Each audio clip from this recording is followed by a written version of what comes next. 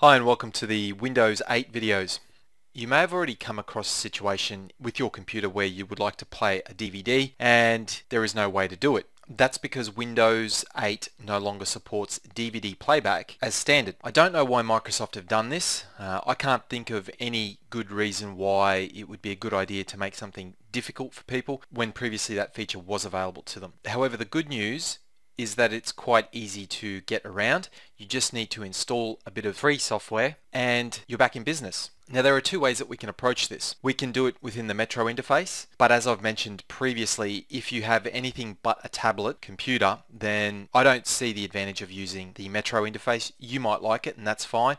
I prefer to use the normal desktop part of Windows 8. So if you have a laptop or a desktop, it's probably better to install a desktop DVD player, and you can do that free of charge. However, we'll have a look at some of the options available within the Metro interface or some of the apps that are available as well.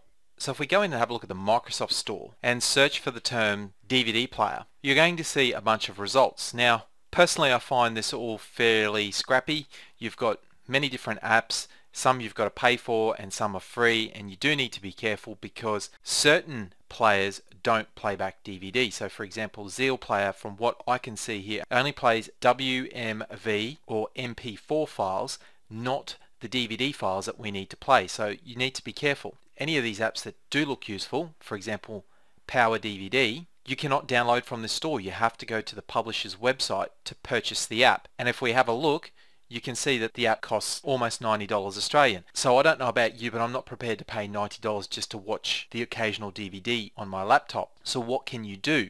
Well, if we go back to the main desktop area, I suggest you go ahead and install a desktop app to play DVDs, and you can do this for free. If you have Windows 8 Pro, you can upgrade and have the Windows Media Player pack installed on your computer. Again, that's a minimum of a $10 purchase, and you do need to have Windows 8 Pro, which you might not have. By far, the easiest solution is to install something like VLC Player. So how do we install that? Well, go to your internet browser, go to google.com, and then simply type in VLC Player for Windows. And then we can go ahead and take the first option. It's free at this stage. However, considering they do solve a problem for us, it might be worthwhile giving them a small donation. Just take the first package here, the installer package, click the main orange area, and what this will do is commence the download to your computer. And you can see here I'm being prompted, so we can just go ahead and press run, or you can save it to a location if you would like to install it again later on. So I'll select run. If you see an error like this saying that the publisher of this particular app could not be verified, are you sure you want to run the program? We know that it's a legitimate program, so we'll just select run. What that is just security that Microsoft have built into Windows 8. You'll see the user account control notification. Select yes. Language, next. I just select next. For this section, again, next, and then go ahead and press install. Once that's completed, you can just select finish. You can leave these ticked or you can untick them. This is just automatically retrieving information about the movie, and this will check for updates of the VLC player. You can probably leave that one ticked and then select continue. We can see here that Windows VLC Player has started. If for whatever reason you need to start it manually, you can just go to Start, All Programs, and it's under Video LAN, so that's a little bit of a trick. Video LAN, and then select VLC Media Player, and it will launch this player here.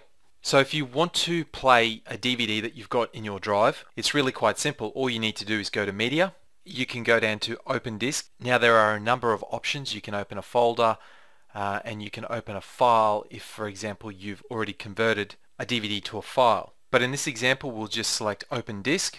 So we can see here across the tabs, we're on disk and we are using a DVD, and just leave it as your D drive. So this is the drive where the DVD has been inserted into. If you need to change this device, you can select Browse and you would pick another drive, but in this example we are using the DVD drive. If yours isn't on the DVD drive, you can just select it this way and then select like so, and then select play.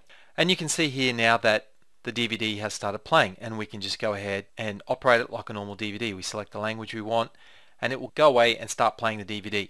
So in my opinion, that's the best and easiest way to play DVDs on your Windows 8 machine.